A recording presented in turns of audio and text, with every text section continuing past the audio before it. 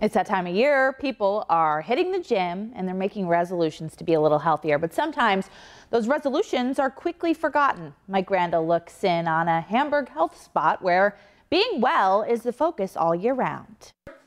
While many of us strive to be healthy, at Hamburg's beHealthy Institute, it's the main mission. I have always been interested in exercise, nutrition, things like that. Jill Chacha, founder, director, and certified health coach, opened the doors 9 years ago. I really wanted to empower other people to make good, healthy choices for themselves and experience that. And then lower the knees to the mat. Their yoga classes are popular, and so are the healthy cooking classes. Jill says it was no accident that the cozy kitchen is the centerpiece for the beHealthy Institute. We wanted to kind of mimic or look at things in our own home. And when you have people over, where do you end up? In the kitchen. In the kitchen, right? Very homey. Health coaching is a big part of the beHealthy mission, but Here they believe there's more to being well than just eating healthy and exercise, although that's a good start.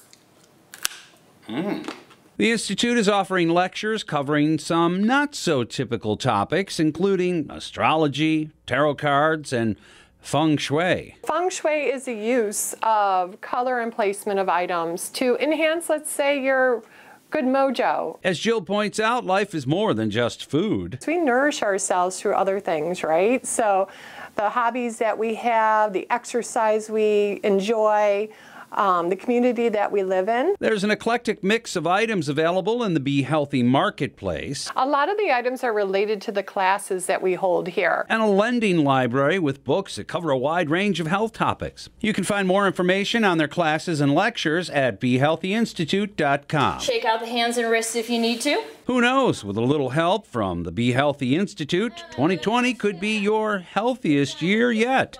For the Now Buffalo, I'm Mike Randall.